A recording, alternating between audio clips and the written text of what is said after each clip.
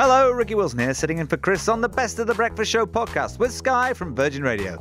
Coming up on the show, the hilarious Nish Kumar tells us about heading to the Edinburgh Fringe with his ongoing stand-up tour, Your Power, Your Control. Football legend, Sky Sports pundit Jamie Carragher gets us fired up for the start of the Premier League season. Lioness superstar Alessia Russo has us in awe after the England Ladies Euro 2022 win. And Professor Brian Cox gives us the lowdown on his massive UK tour, Horizons, a 21st Century Space Odyssey. All of that and so much more to come, so let's hear our very first guest.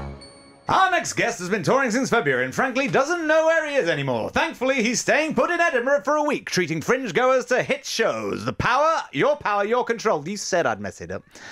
We've got the bangers, he's got the mash. Bosh, bash, bish, it's our friend Nish Kumar. Hi, Nish. Hi, guys. So, Nish, you've just flown in from Montreal. How was that? Really fun. Really fun. Working, doing the Just for Laughs festival. Mm-hmm. I had an absolutely great time. Yeah. Tell all your jokes. Have you run out now? Yeah, I've told all my jokes. I've converted them into Canadian jokes. That must be tricky because you do a lot of stuff that is very, very UK politics. Yeah, I've got bad news for everybody in the UK. They've heard about what's going on here. I would say it's dispiritingly easy to get over jokes about the state of the United Kingdom at the moment. But I do like your form of political comedy because it's not just finger pointing, because you do bring it back on yourself, and it's quite self-deprecating. Yeah. Oh, listen, there's no one I like to satirise more than myself. I absolutely love it. Well, there you go. I've noticed. Is this your usual Zoom setup that you have now? Yeah, this is my usual Zoom setup. That's what you usually do. Because I like to see into people's lives. During the pandemic, it was one of my hobbies, and I've noticed there the headstock of what looks like a Stratocaster. It is indeed a Fender Stratocaster. And then the classic black. Oh no, it's Sunburst. Beautiful. It's the Sunburst. Oh, lovely. Are you a frustrated rock star? Yes, very frustrated. I mean, I think frustrated suggests, listen, I'm well aware of my own limitations, is what I would say about my guitar playing, and I do it in public only when really forced to. But the beauty of it is, I mean, the comedians, the rock stars of today, I mean, we go on tours, and then I'm looking at the poster, and the night before, there's a comedian playing, and I'm thinking he doesn't have to share the money 5 ways. And he doesn't have to have all this crew and all these lights. So I mean, it must be pretty cool playing these big places and just on your own back, just you talking. Yeah, it is. Sometimes you do feel a bit like you do sort of feel a bit inadequate as a performer if you're going out in the same venue. I did the Cambridge Corn Exchange about a week after Little Sims. And I saw Little Sims at Glastonbury, and I would say that is not an ideal doubleheader. I would say one person is exhibiting considerably more skill and showmanship. I don't think so, because I mean, I'm in a band, and the hardest bit for me is the 10 seconds of chat between songs. That's what freaks me out. As soon as the drums start, I'm in my happy place. And it's the same with these guys. I mean, I'm sharing a floor with Talk Radio, and I just think they just talk for hours. And if I talked for hours, I'd get cancelled. I know, mate, but I don't know if you've tuned into Talk Radio recently. There's not a huge amount of sense coming out of that studio. We've got this on in the corridor. They're tough as well. If anyone who's presenting Talk Radio listens to this, please, I beg of you, read one book between all of you. Oh, there we go. All right. Moving back to your CD collection that I can see. You have CDs. Yeah, I still have loads of CDs. I sort of haven't been. I made the switch to vinyl. Right. You know about downloads, don't you? Yeah, I do. I like physical media. I don't know what it is about I do as well, and it's really tough to let go of all that old stuff, because you got a load of CDs there, and when you bought them, it was a real commitment, wasn't it? Also, it's not just when I bought them it was a real commitment, which it was, but also it kind of I can still remember where I was when I got a lot of these CDs. Yeah. Like, I still have quite specific memories of where I bought them and the kind of the stories behind them. This is a copy of Axis Bold as Love by Jimi Hendrix. On the classic CD. It's supposed to be the only way to listen to it is on CD. Yeah, the only way to listen to it is on CD. I bought this in Sydney in the year 2000. See, you connect memories to things like that. You can't connect a memory to a download. No, you can't. No, I'll never forget where I was the first time I streamed Lemonade. Oh, it takes me right back to being sat on the toilet with my headphones on. Yeah, with my phone nestling in the pant hammock. Yeah. I was desperately trying to scramble to try and find where my phone was. Yeah, I think there's an element. I want to invent a little shelf that goes next to a toilet roll holder, just specifically for phones with a charger on it. I think you would make quite a bit of money on that. Yeah. I think if the toilet roll shelf phone charger, we've got to workshop the name. Yeah. But a working title, the toilet roll shelf phone charger would be, I think that would be a huge money spend. I always say to my wife that I'm going for my Velvet Underground time, which is which is Velvet Underground, because velvet, like the toilet paper. Yeah. Underground because underneath, and also because I'm going for a Lou Reed. There you go. See, that's comedy, Nish. That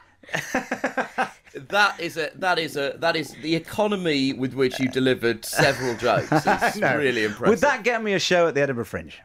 Almost certainly. I've seen a lot. I've seen people do a lot more with a lot less. Do you get to go out and see other things at the Edinburgh Fringe, or can't you be bothered because you're at the top of your game? No, I absolutely will go and see a load of stuff. I think that that's one of the funnest things about being at the festival, is being able to see what other people are doing and hang out with your friends. Touring is obviously great, and it's been nice in the last couple of years because I've been able to tour. The last couple of tours I've done with a support act and a tour manager, so it's less isolating. In 2015 and 16, I did tours completely on my own. And I'll be frank with you, I went quite mad by the end of it. Right. It turns out it's not healthy to only speak to people who have paid to watch you. That will do funny things to your brain. That's like me going home to my parents and telling me I'm brilliant at everything I've done. Yeah. The only thing I can equate it to in my life is there's a thing called Austin City Limits where you go and it's just bands playing to bands, right? Yeah. And people, anyone can go, but it's primarily people there performing there, right? Yeah. And it's quite cool because if you're in a well-known band, then you're kind of cock of the town, right? Yeah. You're walking in and you arrive at some band and they're like, oh, he's arrived. It's quite cool. Do you get that now when you're kind of like, Nish is here? I can imagine there would be more novelty to it if I wasn't at Edinburgh every year. I think if I wasn't there, because I'm there every year doing something, and I'll be honest with you, at this point, when I walk in, everyone's like, no, why hasn't he left? Why hasn't he left? Me and David O'Doherty walk around Edinburgh like that last series of Scrubs where everyone's like, why are JD and Turk still in this? Well, Nish, have a great time at the Edinburgh Fringe. You're there. Whereabouts in Edinburgh are you playing? I'm playing. I have it written down. I thought it'd be better if you said it though. I'm playing the Gordon Aikman Theatre as part of the Assembly venues in Bristow Square. And before that, you'll be in Weymouth, Torquay, and after that, you're in Amazingstoke. Amazingstoke. That's where the UK tour wraps up in Amazingstoke. Well, where else? Where else? That's where we all finish off. So thank you very much. If you're going to Edinburgh, check him out. If you're not, get on a train, guys, if they're only available. That's cutting edge comedy, isn't it? There you go. The railways. That's satire. That's satire. And that was Nish Kumar. Thank you very much, mate. Speak to you soon. Thanks, guys. Thank you very much. Thanks, bye. Ricky. Bye. Bye. The best of the Chris Evans Breakfast Show with Sky. Virgin Radio. We've been talking about it all week, but in case you didn't know, the Premier League is back on our screens tomorrow. Sky Sports Premier League is the only place to watch over 100 games. And here to tell us more, before the final score, it's Jamie Carragher. Hello, Jamie. Hello. Hey, okay, Jamie, how's it going? We've never met, have we? No, we haven't. We should do that sometime. We should do that sometime, because I was, in my daily Googling, I was Googling you, and we were roughly the same age. You were born on the 28th of January 1978, and I was born on the 17th of January 1978. So very close. Oh, not too far away. Yeah. You've just done me there. I'm starting to feel it though. My knees have gone. How are your knees doing? Yeah, not too good. And that's what I'm blaming for this mess up with the phone call. I'm blaming the knees. It's blaming everything on the knees. So it's coming up to kick off Premier League on Sky Sports, and do you see that as like going back to work, going back to school, or is it like the start of the summer holidays for you? This? No, it's definitely the start of the summer holidays. There's a lot more excitement than joining back to school. Sometimes it can feel like that when you're there with Mr. But no, the excitement, from yourself and I'm sure from players and supporters up and down the country, I don't think it changes too much when the season's just upon us. Do you get jealous of the young bucks playing football, or are you happy to be out of it? No, I mean, I might get jealous of the wages they're on now, but I'm sure Tommy Smith was saying I was playing them. But no, listen, I do look down on the commentating and watching games, and you would look to be able to put those boots on for one last time. Of course, you do. But involved. The thing is, it's like when you were a footballer, what did you think of the pundits that were doing that job when you were a footballer? Tomorrow. Does it worry you that they think of you what you thought of them? Exactly, that's what I'm thinking. So I don't try and mix in those circles too much now with players, more with the ex-players. Right.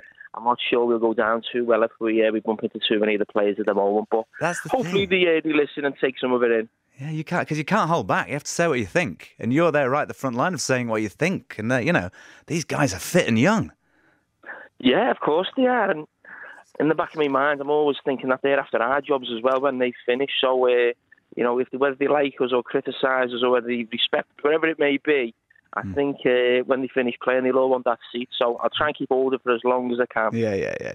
So, the training obviously isn't as physical as it used to be, but how are you preparing for the season with Sky?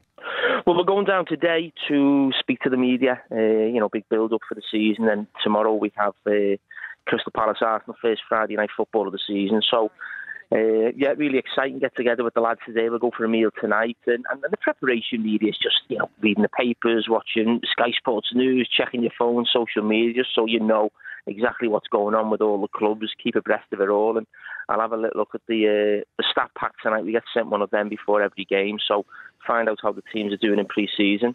And I'll see how it goes Friday. It's a dream job, really. You've had two dream jobs during your life. Professional footballer. I know. And now you get to watch football for a living with a load of old pals. Well, some old enemies, but it must be a real laugh. I mean, it is a dream job, isn't it? It is. I am. I'm very lucky to play for the club I love so long, and then I know, one-man club. And I'm working with the man that I didn't love, Gary Neville. That'll be starting tomorrow. But no, listen, I am very lucky that I'm still in the game. It's not easy for a lot of ex-players now to go into coaching, management, or get a gig on the TV. So yeah, I am well aware how we're fortunate we are, and hopefully that enthusiasm comes across, because I think we could all say, the lads and girls who work for Sky Sports, we really love it. Yeah, and I can't wait to watch it. And it all kicks off tomorrow. Who's playing tomorrow? So that's Crystal Palace playing Arsenal at Crystal Palace. So it'll be a tough game for Arsenal. That they want to get off to a better start to the season than they did last season when they opened the season on the Friday night at Brentford. But I think there'll be a much stronger proposition this season. And all the talk is of Arsenal's behind-the-scenes documentary at the moment. So hopefully they'll be able to do their talking on the pitch tomorrow. Well, enjoy your first day of the summer holidays tomorrow for you, and have a really good season. Enjoy it. It's lovely to talk to you, eloquent as ever, and thank you very much indeed. You can catch on Sky Sports, home of the Premier League, with 128 games exclusively live this season, more than any other broadcaster. It's only live once. That's a tagline, isn't it, Jamie? It's only live once. Oh yeah, you'll hear that a lot this season. Yeah, I've seen you in the adverts. Do you enjoy doing those adverts? I enjoy doing them. I don't think I enjoy watching them as much, but I enjoy doing it. Thanks, Jamie. See you soon. See you on the TV. The best of the Chris Evans Breakfast Show with Sky. Virgin Radio. Our next guest will be throwing particle parties all over the country as his brand new tour, Horizons, a 21st Century Space Odyssey, hits the road. He will be answering life's biggest questions, including how life began and why does the universe exist. We've got stars in our eyes this morning. It's the brilliant Brian Cox. How's that for an intro, Brian? Can I use that on my tour? I'll be there every night if you want me to do it live. Yeah, for the right price. That's a deal. I mean, if I just have to do 15 seconds and I'm free for the rest of the night, I'll be in your dressing room raiding the rider. Look, we'll do travel, expenses, everything you want. Perfect. Well, I just think that intro. Where were you last night? The Royal Opera House, the first of 7 shows at the Royal Opera House. It's just a dream. It's mind-blowing. I never thought that someone would stand there, as I say to them, it's a lecture on cosmology. In the Royal Opera House. And I know you don't like to talk about that, but you were in a band and the rest of them must be livid. They spent all that time writing songs and getting everyone's learning their instruments. You're on keyboards, and then he's left. Why has he left? Oh, he wants to be a professor. And it's now you're playing packed out stadia to people. You say everyone was learning their instruments, but I was learning physics. Okay, I did. I'll defend myself on that one. Yeah. Well, who would have thought? Who would have thought? It's amazing, isn't it? Because these talks, you've broken records with people coming to them, haven't you? It's strange, when the really big shows. So the Royal Opera House is a beautiful venue. But then at the end of August and through September, we're in arenas, and as you know, it's a different kind of feel. And there's a really strange thing happens. So with the O2, for example, there'll be 14,000 people there, and sometimes I say something. Like I say, well, a black hole. I talk about black holes a lot, and we've got images of black holes. We've got an image of one in a galaxy 55 million light years away. It's called M87, and it's 6 billion times the mass of our sun. So just think about that: 6 billion suns. I can't think about it, Brian. Squashed away out of existence. And when you look at the image, you're looking into the end of time. So according to Einstein, time ends inside the black hole. And I say that. And then I stopped speaking, and I realized that 14,000 people are just, you can't hear anything. Silence. I think, oh no, they're listening. And just occasionally you get that, which you don't get in a band. That's what I tell myself when the crowd are silent. Oh, they're really concentrating on these songs. I was going to say it's the opposite. It's the opposite of being in a band, because you want nothing. Right, you want nothing. Thinking. This is really interesting, because you've got so many people coming to see you speak and hear you speak, and also just to have their minds boggled. Because if I think about these things too much, it kind of like I start feeling a bit weird. Now your brain is all full of this weird stuff. So do you feel weird constantly about the fact that it's such a complex ideas? No, I say right at the start that I'm going to talk about the universe and our place within it. So first of all, I haven't narrowed things down very much, but secondly, the point of the show really is the things we've discovered about the universe. As I said, the end of time inside black holes, or the fact that there are 2 trillion galaxies, right? 2 trillion in the piece of the universe we can see. I don't think anyone knows what that means. No, even professional astronomers, you can't even picture those numbers. And so one of the real points of the show is to just allow people to think about the meaning of it all. With the information that we've got. But I actually also, I'm giving all my jokes away. But I also say, that I'm not going to tell you the meaning of life and the meaning of existence, because first of all, I don't know, which is really important. Nobody does. And secondly, if I did know, I'd charge a lot more for tickets. Does it worry you that you don't know? Because it worries me that I don't know. That's the key to science, is being not only comfortable with not knowing, but being excited about it. So you have to, first of all, you have to admit that you don't know everything. And secondly, it's like exploration. It's like you have to go to the horizon, to the edge of knowledge, and look into the darkness, not with fear, but with excitement. And that's the only thing you need to be a scientist. Because every explanation brings up more questions for me. And I've heard you explain things really clearly and like when you explain the universe is like, you sometimes say a big rubber sheet. Is that right? With and that's how things bend when you put a weight in the middle of it and stuff like that. Yeah, and then but I'm always that. Yeah, but there's still an edge to that. But there's no edge. It's endless. It's a really good question. I mean, I get asked this a lot, because you're right. Einstein's picture of space and time. That's what the rubber sheet is. It's space and time woven together. So immediately, what does that mean? But what Einstein said is that fabric of the universe can be distorted by things. It is distorted by anything. So you literally, and everyone that's listening, is distorting the fabric of the universe by your very existence. Only a little bit. The Earth distorts it more, the sun distorts it more, and so on. And but if you imagine like you're talking about the expansion of the universe. Yeah, it keeps all getting that Einstein said was, if you put 2 little dots on your rubber sheet, and then stretch it, then the dots will move apart. So those dots will be galaxies. But you don't need the sheet. The sheet can be infinite. Yeah, because the explanation makes me think of the edge of the sheet, but there is no edge to the sheet. No, as far as we can tell. So it's not. So it's expanding, but it's expanding into some nothing. It's just stretching. It's just really hard to imagine nothing. Sorry.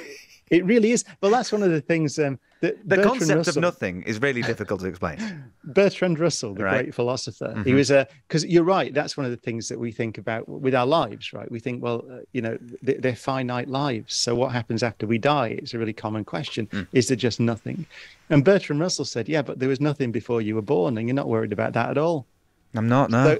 it's kind of, but you're right. I think that human beings have obviously every human being has a problem with infinity and understanding what infinity is, and also a problem with not infinity, which is the fact that you don't exist forever. We have a problem with that as well. Basically, humans have a problem with everything. Yeah. But that's why we become problem solvers, which is a good thing. And does it ever worry you? This is quite a deep question.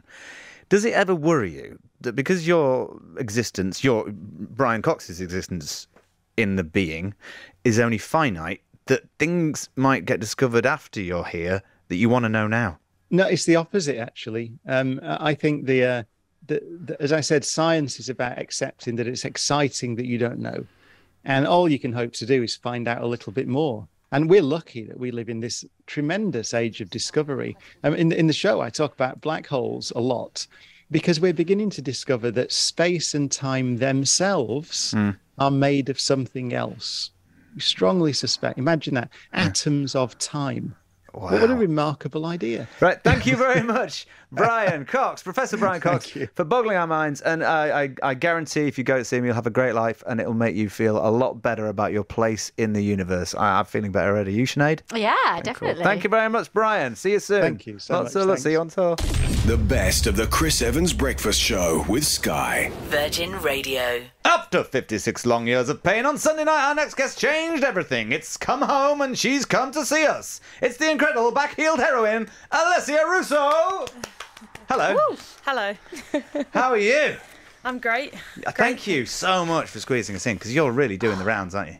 Yeah, I'm busy at the minute, but yeah, riding the wave. Thing is, this time is almost as important as the time during the tournament, because this is like the clean-up when everyone's excited, but we've got to keep that kettle boiling. Yeah, for sure. So keep the fans coming back. So you're going around, you're talking to everyone, you know, because it's we're all very excited, but we want to be excited next year and the year after, and it's got to grow, because these things, they happen quickly, but then they take time to grow. Yeah, definitely. I think we have a game against USA in October, which will be great, at Wembley again, and then we have a World Cup next summer. So it's exciting times for women's football, and obviously the WSL season starts in a couple of weeks. So yeah, good time to be a fan. It is a good time, and the celebrations after the match were so pure and amazing. I loved watching it, and you know, it's very rare that I will sit and watch an hour-long celebration, just giggling to myself, having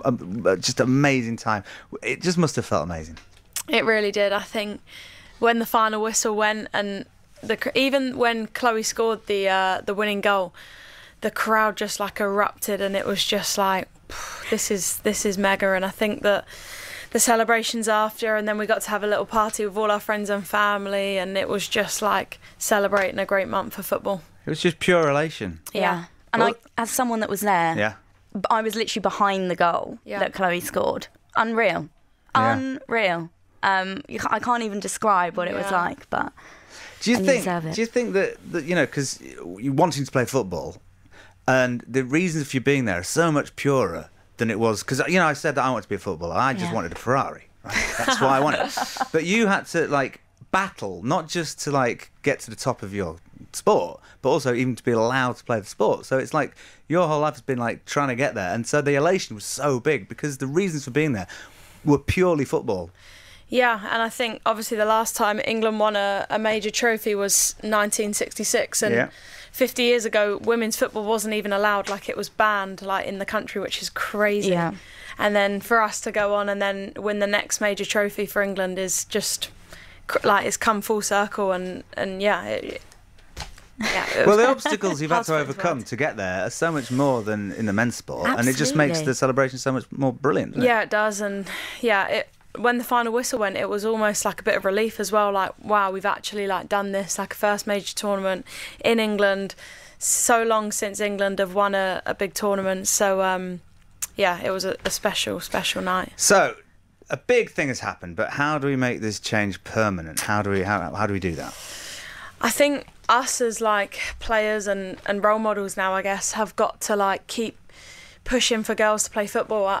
We recently wrote a letter to the government about how we want to keep encouraging girls to play football, because I think only 63% of girls can play football at PE at school, Really? which is crazy considering every single boy can play. And there was so many young girls and young boys like at the stadiums cheering us on with banners, and to think that they can't even play in school is just crazy. So I think for us, we've got to keep pushing for people to get involved and making sure they have the opportunities to do so.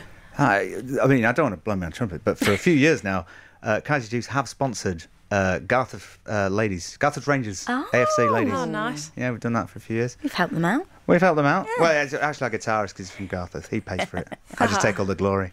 But even the next day, and this week, I walk my dog in Finsbury Park every day, and people are playing football more.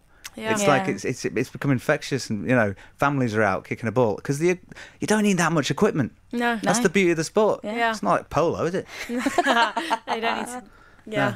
No. So what are you doing today for the rest of the week? Are you doing more of this? Do you like doing this? Because obviously it's an important part of the job, and I think a lot of people get training in stuff like this, but you hit the ground running. You're just thrown into talking about something very important and sending the message. But do you enjoy it? Yeah, I do. I've been very busy the past few days with lots of stuff like this, and then tomorrow I'm going on holiday to take a little bit of time out and get some sun.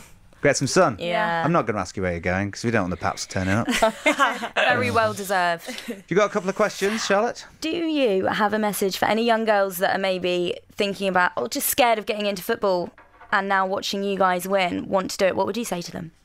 Just do it. I think, like, I grew up playing with boys, and as much as I wish I could play for a girls' team, just get stuck in, get involved, and the opportunities will be there, and we'll keep pushing for that. And yeah, you can go play in front of 90,000 people on Wembley, so what more do you want? Amazing. And one question I think is on everyone's minds. When you scored that back heel, what went through your mind? Not a lot, really. I should have scored the first shot, so I was thinking, I need to do something about this. And I had a player in front of me, so I couldn't turn with the ball, so the back heel was the quickest route to go, and luckily enough, it went in. Amazing. Iconic. And iconic indeed, because in my daily Googling, I was reading about where those boots are now. Oh, yes. Yeah, that was pretty crazy too. I dropped them off a couple of days ago to the Tower of London with the Beefeaters, and they've put them next to the Crown Jewels. That's amazing. Yeah. So you haven't got any boots? Yeah, I need to get a new pair for pre-season tour. Do you know what? After that tournament, I don't think it's going to be a problem getting free boots. Yeah, no. I mean, luckily enough, we're all sponsored anyway, so I had a lot throughout the tournament, and the pair that I had were from the tournament, and then And now, of course, I can't sponsor them because they're too expensive. Exactly. Should have got in there a few years ago. It's been priced out of the market by your brilliance. Thank you very much, Alessia Russo. So rest of the day doing more of this? A little bit, and then holiday. Well, then packing, then sun. Well, spread the message. Don't take your boots. You can have a kick around on the beach, though. Yeah, like that. exactly. Right. Thank you very much, Alessia Russo. We're all proud of you. I know it's misplaced pride because I have nothing to do with it. And I can't wait for the next one. Thanks so much. Can I come with you in October, Charlotte? Yeah. Okay, I'll try and I've got get another a ticket. Okay, we'll see you there. See you there. Cheers, thank you. Bye. Thank you. The best of the Chris Evans Breakfast Show with Sky. Virgin Radio. We've heard from a bunch of incredible guests already, but there's still more to come. The awesome Andrea McLean chats about her brand new mindset app, This Girl Is On Fire. Acting royalty Richard Coyle tells us all about his new role in the latest production of To Kill a Mockingbird at the Gielgud Theatre. And Deacon Blues Ricky Ross chats about his new memoir, Walking Back Home. So let's get right back into it. I was just busy chatting. We were busy chatting. Andrea McLean, there. And I got it right, didn't I? You did. You got it so right. So right. It's an easy name. Does anyone get it wrong? Everyone gets it wrong. Oh, really? But I don't mind. I'm so used to it. I'll literally answer to anything. But what do people get Me wrong, too. usually? Angela Angela. instead of Andrea. And it's McLean. It's McLean. McLean? But it's spelt McLean, so I understand why you'd say McLean. But it's the Scottish pronunciation, so it's McLean. And if my dad's McLean. listening, it's Andrea McLean. Andrea McLean. Yes. Am I allowed to do a Scottish accent? I don't know anymore. Okay. Right. So you're here. I'm definitely here. I'm here. Yeah. And you've been working on something. And you're here to talk about that. Yeah. I'm not just like jumping in and changing the subject. No. But you're here to talk about this app, but it's more than an app, isn't it? It is. It's basically started as a little online blog that I started 4 years ago, just wanting to help women. And then kind of realised I needed to make it into something that was more of a community, and then thought, how can I do that? And then I thought, I'm going to take this habit that we have of standing in Starbucks and whipping your phone out and scrolling. How can I make it into a really positive thing? And that's what I've been working on for about the last 19 months. That's interesting. So it's about... So we've all got the phones. Yeah. We've all got them in our pockets, and we use them. They can do anything. They've got more computers in than put man on the moon. That is a fact, yeah. So, but we just look at pictures that make us unhappy. And... Well, some make you happy. Like Charlie bit my finger. Yes. That makes you happy. Every time. Every time. Oh, Tilly met the guy. Not Charlie, but the guy who had his finger bit. In the pub. I know, I was more excited than meeting McCartney. But so you want to change the habit. So this thing that's always in your pocket can actually help you out. Absolutely. Absolutely. How's that happen? Well... So we've created, everyone may remember, obviously I left Loose Women in the middle of a global pandemic, quit a job, to literally strike out on my own. Because I thought, if I don't do it now, I'll never know. Yeah. And so basically Nick and I, who you know, lovely Nick, my husband, we've spent the last 19 months, we put together this amazing group of women. We've been working with around 200 women for the past 19 months. Testing, measuring, putting together this app behind closed doors, making sure that everything we're offering. Do you like that? Does that work? Is this all good? Do you like our masterclasses that we do? Do you like the experts that we bring in? We trained as life coaches. Really? We're coaches now. We're proper coaches now. Wow. And now we're ready. So now the app is actually it's on the App Store, it's on Google Play, and we've gone global. We've now got women from around the world have discovered this whole thing of personal growth in the palm of your hand. Don't stand in Starbucks feeling a bit sick and angry like you normally do when you're scrolling. Yeah, I do. I don't know why I do it. And why do I do it before I go to bed? Yeah, no, that's the worst one, isn't it? Adding to my woes. Yeah. But so what is actually in there? What kind of things can you participate in? Well, basically, it's a community of women, so it's for women. Yeah. And when you arrive, what I love is you get a little notification. So it's a real family affair. My sister is head of community. Hi, Linda, who should be listening. You always get a little message from her, from me. We encourage people to have a little look around. What they'll find in there is masterclasses on anything and everything you could possibly want to do with the human condition. So it could be on building your confidence, anxiety, imposter syndrome, anything you can flick through and think, sleep, the final frontier, anything. So there's masterclasses. I've cut them down to half an hour now with 3 key takeaways.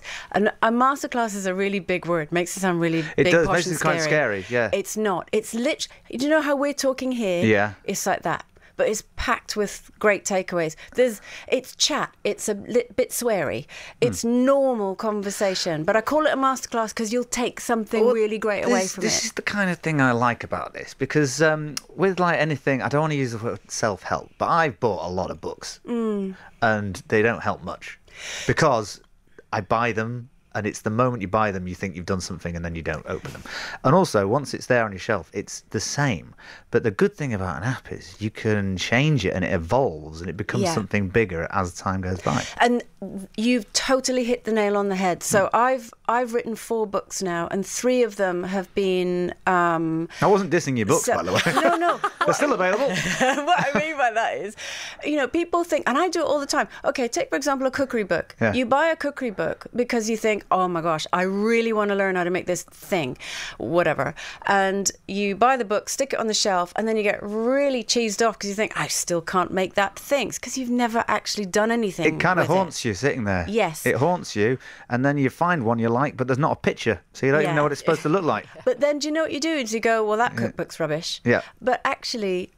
it was exactly that mentality, because I've had women read my books and go, that was great, and it's great for a month. And then you kind of tail off and you stop doing the things. The whole thing about an app is... You can dip in and out. Well, we are all creatures of habit. Yeah. And again, going back to that thing of standing in a coffee shop queue, you'll whip your phone out. That's your habit. So if you can get in the habit of you scroll through and every time you come up against something where you think, that's a really good idea, actually, I'm going to start doing that. And if you did that every half an hour or once a day or twice a day, that's your habit. So for me, it was about taking this idea of whether you call it self-help or personal growth or top tips, whatever, and making it a really positive habit. This Girl is on Fire. Anything for the guys coming out? Yeah, This Guy is on Fire. Okay. Will be coming very soon. By the end of the year, This Guy is on Fire is going to be launched, but it won't be an app. It will be different. Okay. Oh, I look forward to that. Because I need all the help I can get. Oh, we're here for you. Thank you, Andrea. So you can get This Girl is on Fire anywhere you get your apps. Yeah. Highly recommended. And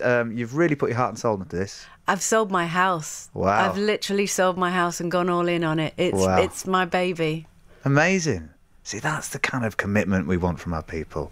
Not just dipping your toe in nonsense. Come on. Right, the app, This Girl on Fire. Andrea McLean, thank you very much for coming in. Thank you for having me. Cheers, bye. The best of the Chris Evans Breakfast Show with Sky. Virgin Radio. Things are always better in the morning, and that's why our next guest is up early. He's a fantastic beast, and he's coupling up with a new iconic character as he joins the cast of Aaron Sorkin's To Kill a Mockingbird at London's Gielgud Theatre. Put your hands together for this acting royal. It's the resplendent Richard Coyle. Good morning. I really enjoyed that. Did you? Yeah, I did. Thank you. Were you acting last night? No. No? No, I wasn't acting last night. I'm not on yet. Not on yet? I'm rehearsing. So right. I'm in the process of getting... I start on the 15th of August. That's brilliant. Yeah, so I've still got a week and a half. That takes the pressure off me. Yeah. Because I was like, how am I going to... I haven't seen it. Yeah. So there's no way now. I could have seen it. It's all good now. Imagine if I'd said I'd seen it. Yeah. I'd have loved that. Yeah, if you'd have said, I loved you last night, I thought you were terrific. I have done that before. Yeah, that wasn't me. I have done that before.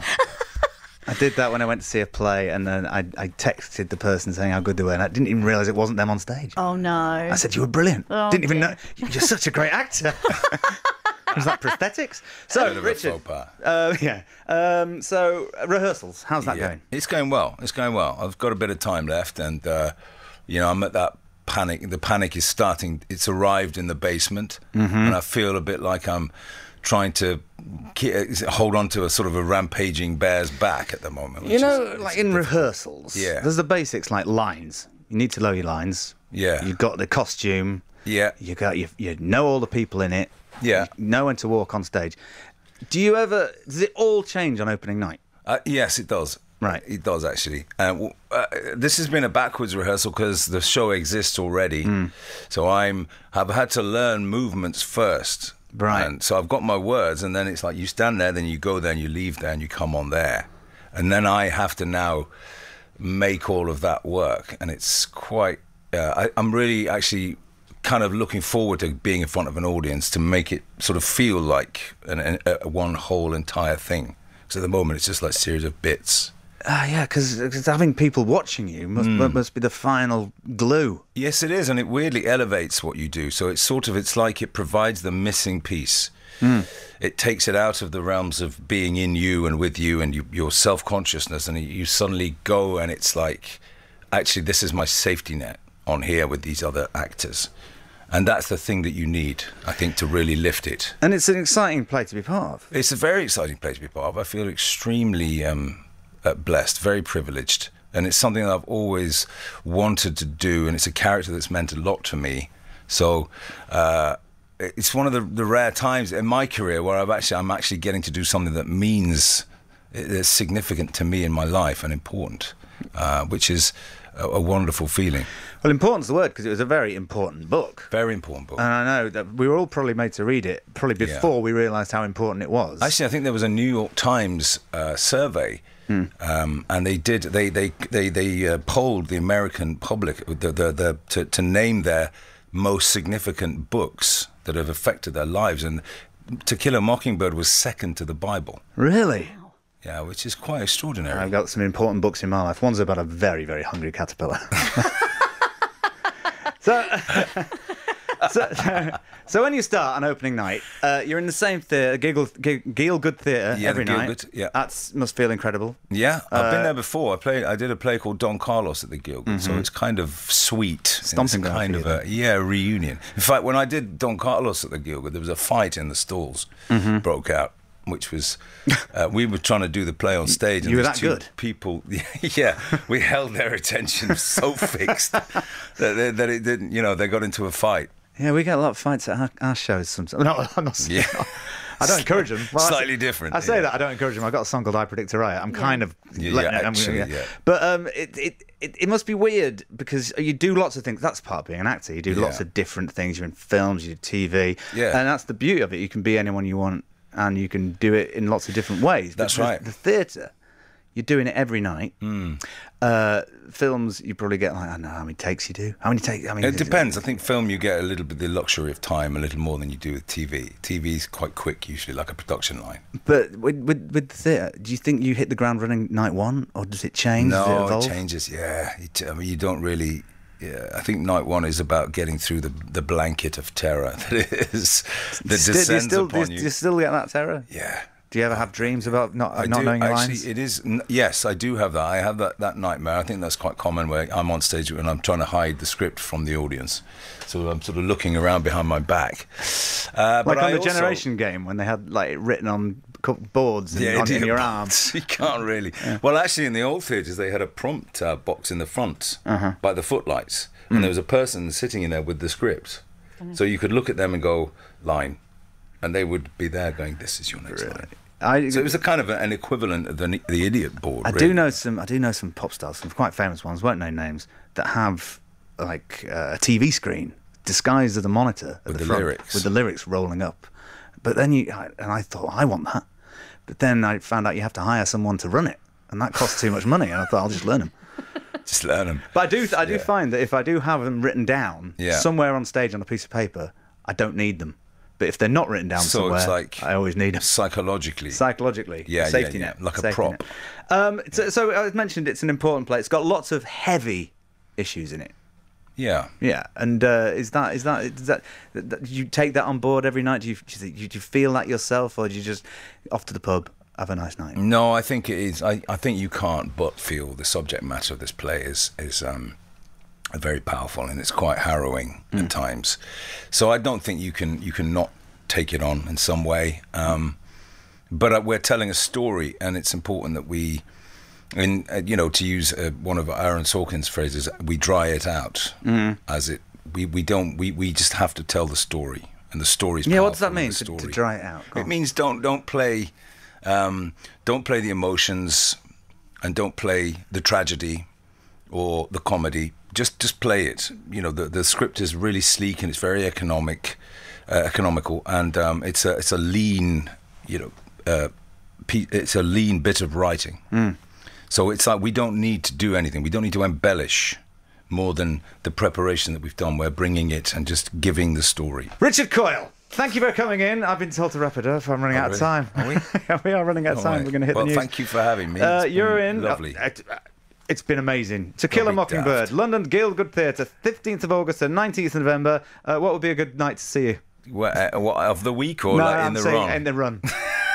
Are you on every night? Yeah, every night except Sunday. That covers my birthday, so maybe I'll come on my birthday. Okay. Will I get a shout out now? Yes, if you're in, I'll put it in there somewhere. Well, on Sunday night, you can come around, man. We'll watch Antiques Roadshow. That's it. Tickets to killamockingbird.co.uk. Go and see Richard Coyle. Thank you very much for coming in. Thank you. What a lovely man. The best of the Chris Evans Breakfast Show with Sky. Virgin Radio. I've just about sailed through this week with my dignity still intact, and now we're joined by a real gone kid whose music has us singing the blues, the greens, and everything in between. His debut memoir, Walking Back Home, is a delicious journey of discovery from Dundee to Deacon Blue.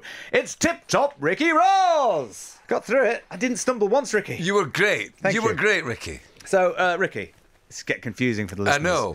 I'll have a noise when I say my name, Ricky, and then when you say your name, it's Ricky. Right, okay. So you do a bit of radio, don't you? I do, yeah. I do a regular show, a Tuesday night show, which is a lovely... It's been a lovely thing. I've done it for 14 years. Wow. Yeah. So you knew it? Yes, exactly. I mean, you used to see some of the old guys at radio too. So I like doing radio. And the rest of the band always say it's closest to what I'm really like as a person than anything else I do. More than TV, more than on stage, which is nothing like me. But do you think you come out on the radio? That's the real you? I don't know. I grew up with radio as being such a great friend. You know, there's a lovely Nancy Griffith song called if you can't find a friend, you've always got the radio. And it was such a big thing for me when I was a kid. And I remember going on a holiday. We never went abroad. So we always went to sort of like seaside holiday places. And I remember as a kid taking the transistor radio and just like, oh gosh, that's great. The same DJs are here as at home. Because you grew up in quite a religious household. I did, yeah. And you weren't allowed to go to the cinema. I used to sneak in and stuff like that. Yeah. But at the radio, were you allowed to listen to anything on the radio? Was that easy going? There wasn't much, there wasn't really much risque stuff on the radio. My dad, I think, must have loved the radio because the Beatles came into my life really early on, and we didn't have a record player, but we had a TV. But there must have been, that sort of sense of music being played and he loved the radio. My dad loved the whole business of radio. Liked Radio 4. I think he loved Radio 2 and stuff like that. And he loved a good tune as well. Yeah, he did. He did love a good. Yeah. But it's interesting you mentioned the Beatles because they're a big factor in any musician's life. And recently there was that documentary, the Get Back documentary. Have you seen it? Why we watched it? Yeah. We were coming on. Deacon Blue were on tour just before Christmas, and one of us had a Apple thing, and we watched it on the tour bus, which is the most meta way you can watch. It's a band watching a band. But I found the most shocking thing about it was that how much, when you're watching it, I talked to my band about it, how much you see, they were just like us. Like they were gods, but also when you see the workings of it, it's just like any band. But it was laughable how their little arguments were exactly the same as our little arguments. That's so funny because I actually talk about this at the end of the book. That's the kind of end of, because I just come off tour and I wrote a kind of postscript, and that was the interesting thing for me. Totally, it's like, even if you've been in a crap band, even if you've been in the worst band you've ever been in, like that whole business of rehearsing, and also the business of taking a song in, that thing. Oh, it's nerve-wracking. Because everyone says, taking a song to your own band is like the worst audience. They're always like, I'll do something on that, and we'll change that. But you even talk about this in the book about how never take a voice note. Never take a rough idea. Never take something. Always finish it a little bit more than you think you should to take it in, because there's always everyone has an opinion for having an opinion's sake. Yes. Have you ever done that? Taken a demo that was far too early to someone that thought they could listen to it? Oh, definitely. It happens all the time, and because I can hear it finished. Yes. Well, I can't hear it finished, but I know what it can lead to. But it's and no one else can see that apart from you, because it's deep within your brain. Because it's almost like you're creating your brain's working faster than you can make it happen. Yes. Yeah. And these old sort of music business say, "Oh, let me hear it, because I can give me it. I can hear that." No, you can't. Exactly. But watching the Get Back documentary is a little bit like, because I love reading music or rock biographies. Do you? It's my favourite thing to read on the beach. That's why I've only really properly read up to the first pictures of your book. Sorry, I've got to admit it. I'm not going to wait if he says, did you like, chapter 20? I'm like, just got to the first pictures. Because, it's been a busy week. But I love it already, and I'm saving it for when I go away in September. And I'm really excited about it. But the good thing about a rock biography is seeing the similarities and differences between you and your heroes. And because last holiday I read Rod Stewart's and Pete Townshend's in a week, and they couldn't be more different. It's so weird, but in both of them, I could see a little bit of myself. Did you read a lot of biographies? I didn't, but I mean, I've read one. I think the one I really love, the one I've been telling people about, I think, over the last year, is the Peter Guralnick Elvis biography. There's two volumes of it, and it's a fantastically written book on any level. And the one I think that anyone sort of aims towards is Chronicles Bob Dylan, which is right. I mean, even if you don't like Bob Dylan, and there are people out there that don't like Bob Dylan, it's just a great piece of writing, and part of it just makes you laugh because you know that he's not really remembering this stuff. He's He remembers have you read it? No, I haven't read it, no. But it's very funny. That's my next one on my list, then. He just looks out the window, and it's 1965, and he remembers a Buick parked out in the street and the sound of it. You think, I remember the Buick right down the street. But that is a funny thing about reading, these biographies, because a lot of people will have ruined their memories in some way or another during their career. But it's remembered such clarity. Sometimes I think, is this your memory or is this the truth? Because you always have to put yourself in a good light. But in this book, you don't always put yourself in the best light. But I think that's the way to go, isn't it? I think so. And I mean, it's funny because you'll be like this. You have band discussions about... They call them discussions. We used to call political discussions just pile-ons in the studio. But we have band discussions about what happened, remembering a particular time, like going to America for the first time, whatever it was.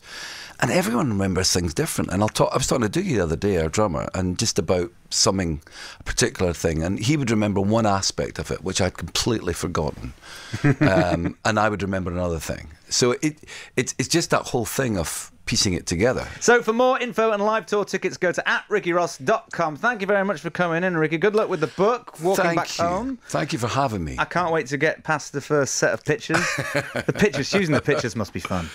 It is great fun, yeah. I had to kind of email lots of friends and say, can I use this? So, and it was good, yeah. Okay, and his album, Short Stories Volume 2, also out today.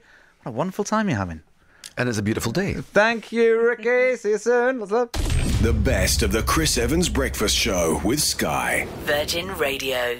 Thanks for listening to the Best of the Breakfast Show podcast. Remember to subscribe so that you never miss the weekly roundup of all the best bits from the Virgin Radio Breakfast Show with Sky.